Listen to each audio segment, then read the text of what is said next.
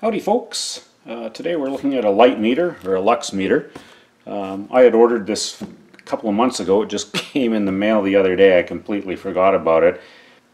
You'll find a lot of these on the usual sources, Amazon, eBay.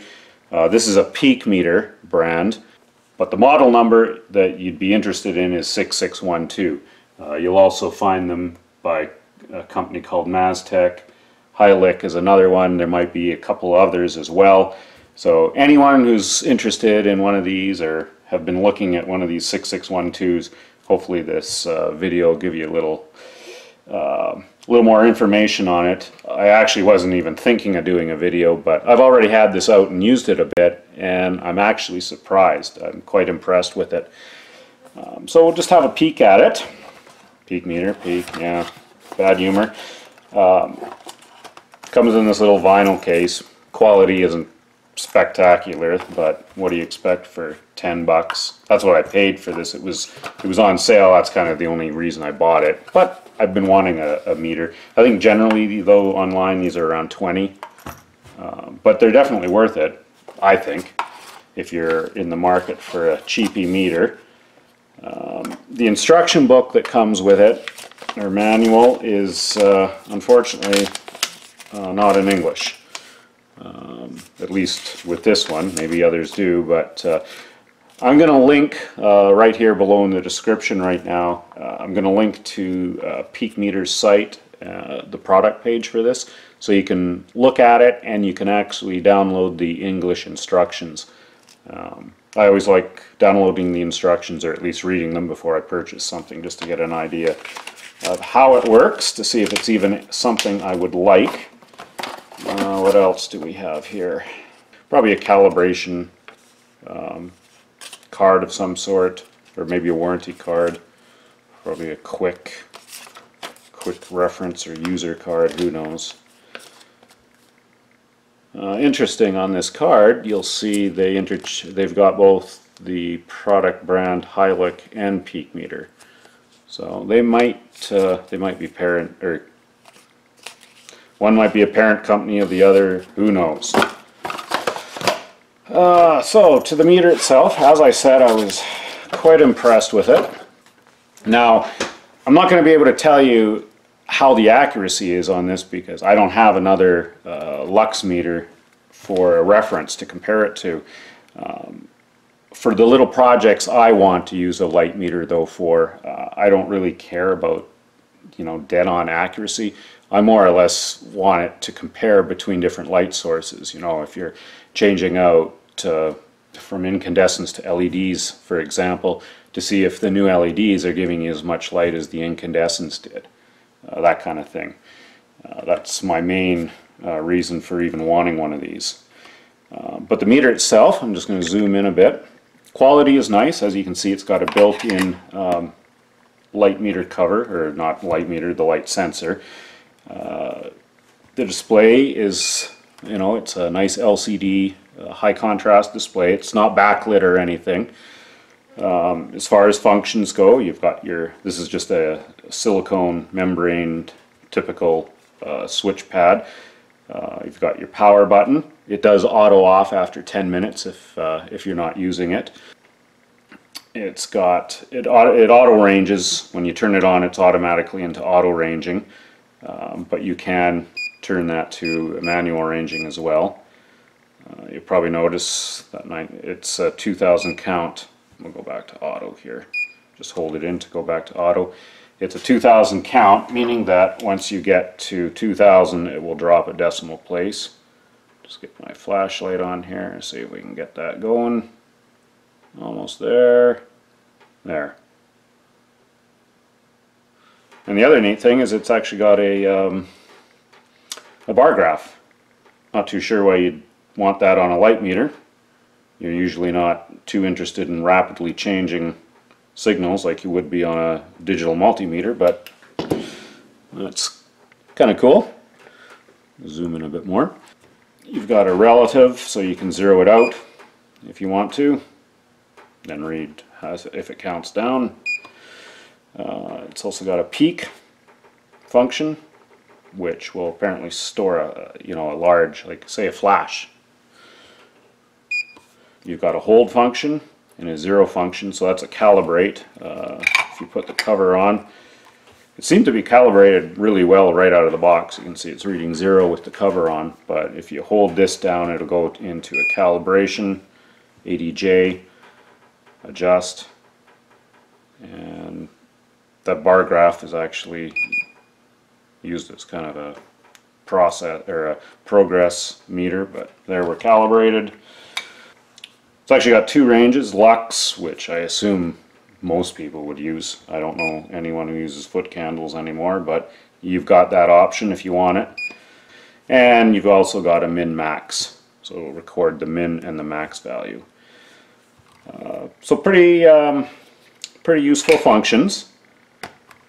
And as far as the quality goes, like I said, surprisingly decent. I wasn't expecting it. This high visibility fluorescent orange, it's a softer plastic than the rest of the case, so it's a nice meter to hold.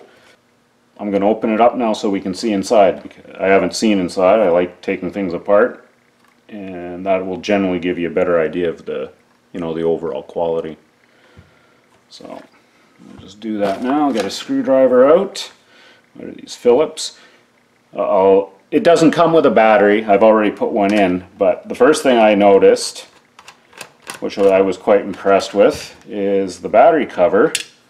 The screw actually goes into a brass metal threaded insert, so you're not going to be stripping that out if you're changing the battery all the time. And it takes a 9 volt, as you can see. It's a nice snug fit in there. Nice terminals, not some wire. 9 volt plug, and these are all Phillips. And it looks like we've got 4 to take out. Just fast forward.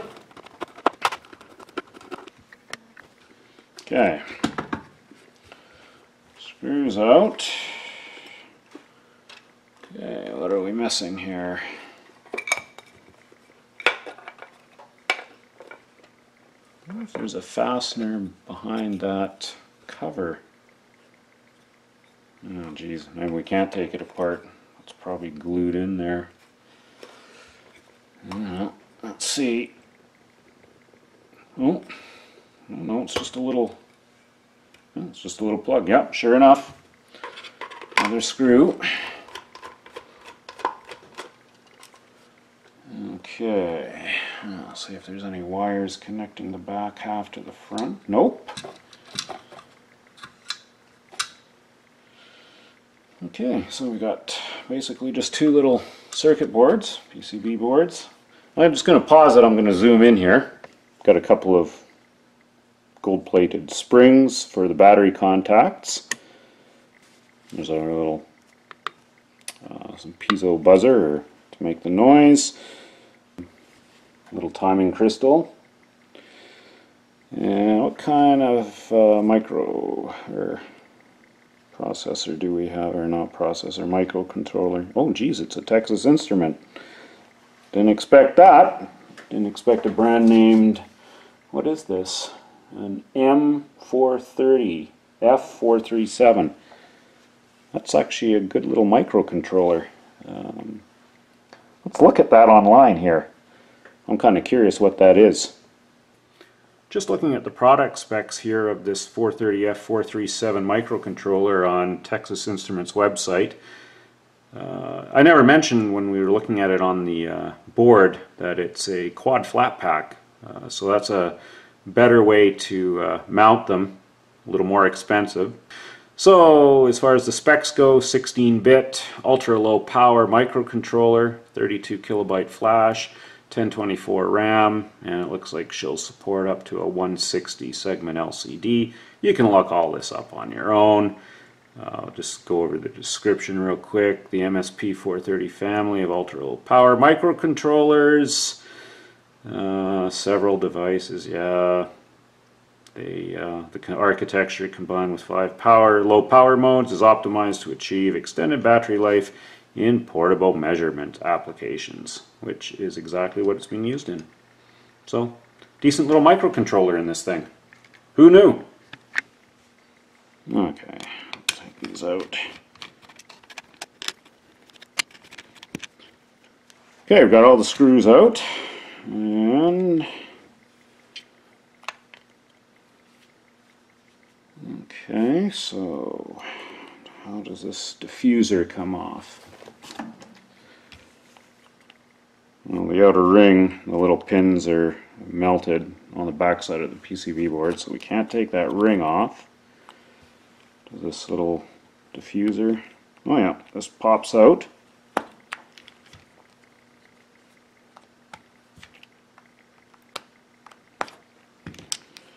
And what do we have in there?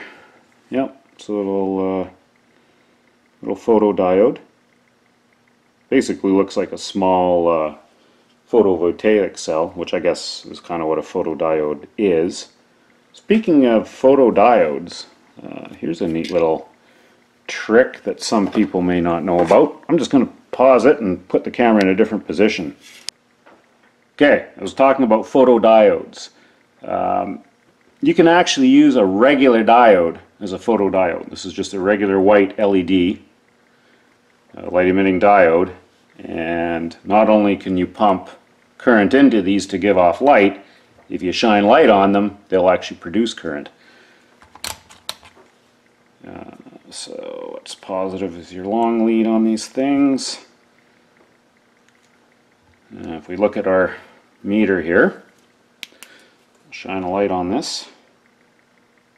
And there we go. We're getting what, almost up to 0.4,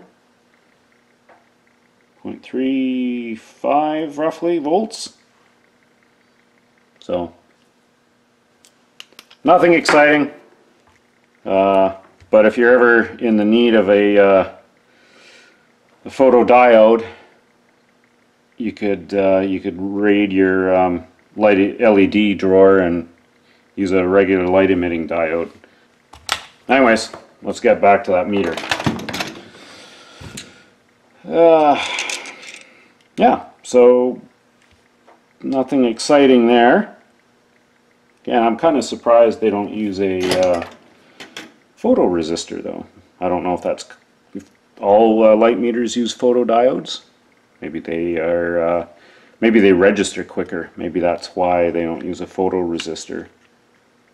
Not too sure. Anyways, I guess we got to put this back in.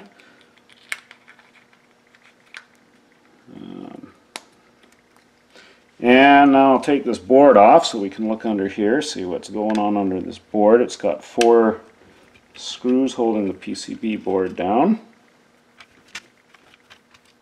Okay.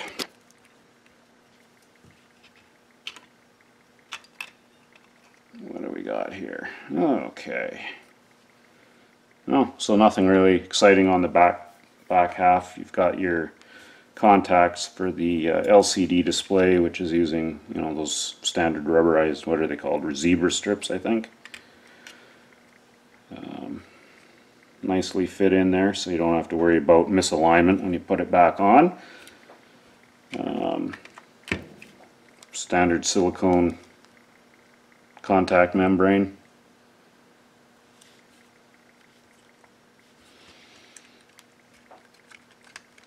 And then the little contact pads.